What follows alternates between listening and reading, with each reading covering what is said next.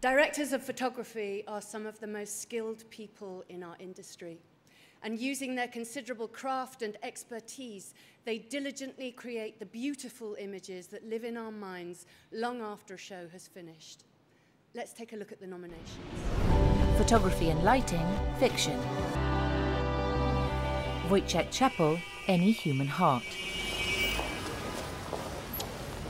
16? Jesus. That's not good. She told me she was 19. Lionel told me she was 19. What's Lionel got to do with it? She was Lionel's girlfriend. Listen, Ben, I can explain. It's not at all how it sounds. It's not how it seems. You know, every time, Logan, I say to myself, no, he can't top that, and every time I'm wrong. David Katz-Nelson, Downton Abbey. Mama, I'm sorry, no one told me you were here. Oh, dear, such a glare. I feel as if I were on stage at the Gaiety. We're used to it. I do wish you'd let me install it in the Dower House. It's very convenient. The man who manages the generator could look after yours as well. No, I couldn't have electricity in the house. I wouldn't sleep a wink. All those vapours seeping about. Even Cora won't have it in the bedroom. She did wonder about the kitchens, but I couldn't see the point. Chris Seeger, 5 daughters. She wouldn't do this. Should have called me by now.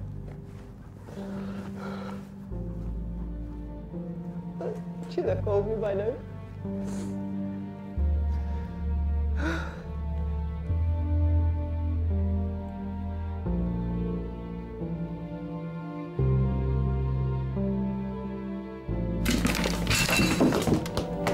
Alan Almond, South Riding.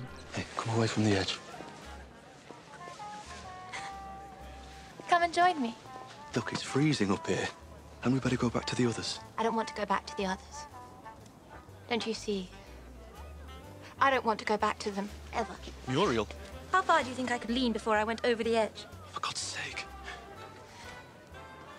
If you want me.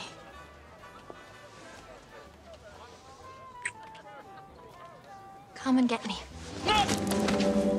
Gavin Finney, Terry Pratchett's Going Postal. Good evening, John Dearheart. Who's there? And good night.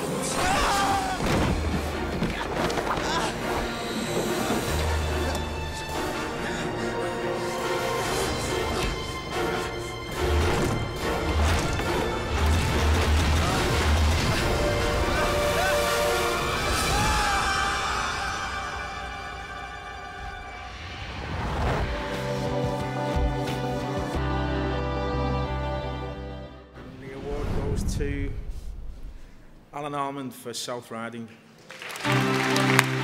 Alan can't be here tonight, so to accept the award on his behalf, it is Kate Harewood.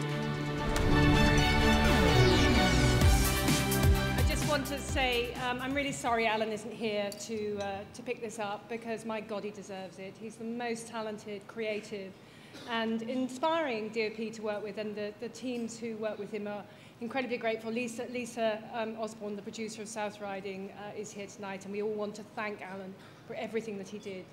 Thank him very much, and thank you, BAFTA. Kate, thank you very much for joining us, and you must be very proud of Alan. Oh, I'm so pleased for him, because Alan has been extraordinary on this show, and such a fantastic asset to any production. He's the most talented and creative DOP, and I think what he did with South Riding was kind of give it a kind of wholeness and an epic quality. And a sense of scale, which has been wonderful.